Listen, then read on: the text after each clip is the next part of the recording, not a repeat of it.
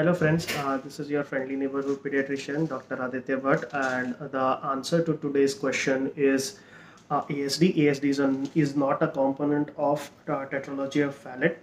Tetralogy of fallot occurs in a sequence, as in the first thing that usually occurs in a tetralogy of fallot is subvalvular infundibular stenosis, which varies according to the sympathetic tone. And the second component that occurs due to outflow tract obstruction, right ventricular outflow tract obstruction, is RVH, because the ventricle has to pump against a block pathway. And the third component that occurs is VSD, because there is continuous flow of blood due to high pressures. So you cannot build a dam while the river is flowing. You have to stop the river and then only you can build a dam. Like that, if the continuous high pressures are there and continuous blood is flowing, there is ventricular septal defect, and which is usually non-restrictive VSD, which equalizes the pressure between the two ventricles initially. And the fourth component is overriding of aorta. Now let's learn something about hypercyanotic spell. Hypercyanotic spell is usually occurs in a child that cries or passes stool or has excessive sympathetic activity, which might cause infundibular spasm, which increases the right ventricular outflow tract obstruction.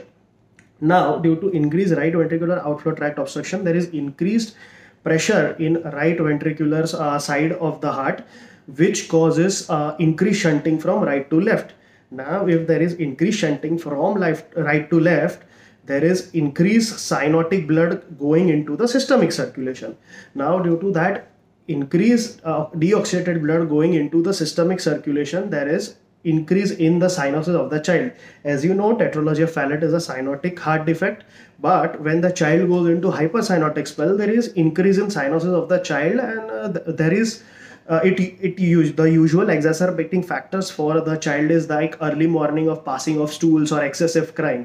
Now, the first reaction of the mother to a crying child is taking the child and patting the child. So first thing that you have to do in hypercyanotic spell is give the child knee chest position. Now that helps in two ways. First, it decreases the preload to the heart, and second, it increases the systemic vascular resistance, as there is pressure constriction of iliac arteries, which increases the afterload, and which in turn increases the left ventricular pressures, which decreases the shunting that occurs from right to left side. Other drugs that can be used are morphine, methoxamine, and phenylephrine, and